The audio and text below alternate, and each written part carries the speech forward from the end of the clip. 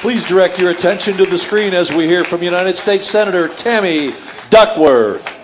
Hello, Democrats. Thank you so much, President Zahorik, Governor Pritzker, and all the county chair people across our state working hard in these difficult conditions to make sure our party is as organized and as strong as we can be. And I'm so glad I could join you all today to honor this year's award recipients, the late Barb Brown and my friend John Penn, for all of their work to build grassroots efforts throughout the Democratic Party. Barb was a fierce advocate for women in politics, blazing a trail and a legacy that I am thankful for. She is greatly missed, but her hard work and sacrifice has helped shape our party, and we continue that work to this day. And to John, my friend and fellow veteran, congratulations on your well-deserved award. Working families in Illinois are so lucky to have you as a champion for their rights. For your steadfast support of Democrats in Illinois, I say thank you. And thanks to the hard work of every single one of you here and those watching today, we didn't just win the last elections in Illinois, we won across the country, and we once again have a stable, effective, and empathetic leader in the White House. Because of your hard work, I'm serving as a member of the majority party for the first time in my congressional career, and we're getting things done, working for our Illinois families. Beyond getting the American Rescue Plan and the COVID-19 Hate Crimes Act over the finish line, we also signed it into law. Senate Democrats just passed a generational infrastructure package that will help us rebuild our state and our nation.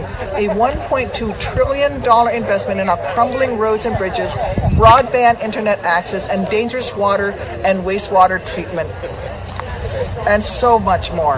I'm particularly proud that the bipartisan deal includes my all-station accessibility program, the ASAP program, which would help finally bring transit across the country up to the accessibility standards promised by the ADA more than 30 years ago.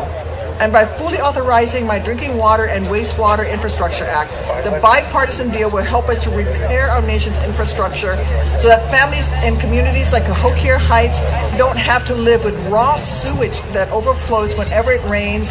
And it will also take a huge step towards ensuring access to clean drinking water for all Americans, which, as many of us know here in Illinois, is a huge deal because we have more lead service lines than any other state in the country.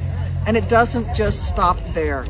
On top of this infrastructure package, which has the potential to give Illinois at least $18 billion to achieve these priorities, expand broadband access to more students learning remotely, and set the groundwork for more electric vehicles in our great states, Senate Democrats also just cleared a major hurdle as we work to deliver a bold, historic budget that supports and invests in working families across the nation.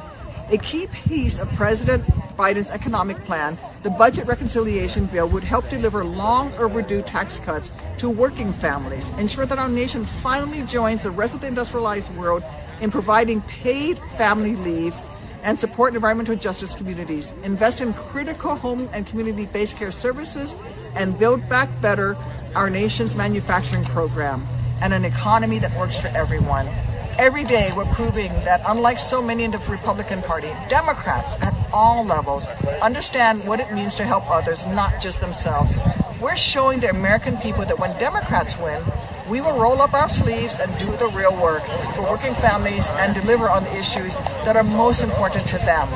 Not just scare or anger people over imaginary claims of voter fraud or lies about the 2020 election.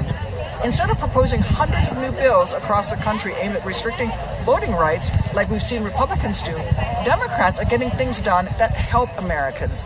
With so much at stake right now, from our national security being threatened by domestic terrorists, to voting rights, to overcoming the Delta variant of COVID, all of your hard work has been so important to getting us to this moment. But let me be clear, we're going to need that hard work again to win in 2022. To expand our majorities, re-elect Governor Pritzker, and win across the board, we have to stay focused. We can't let up or take anything for granted anywhere.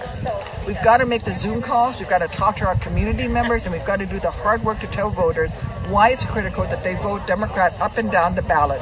With just 50 Democratic votes, the Senate majority is on a knife's edge, and we need every one of you to help as I run for re-election this cycle. Each and every one of you is doing your part. So from the bottom of my heart, I just want to say thank you, and do please keep it up. We need you now as much as ever. So may God bless you all. God bless our troops in harm's way, and always, God bless the United States of America.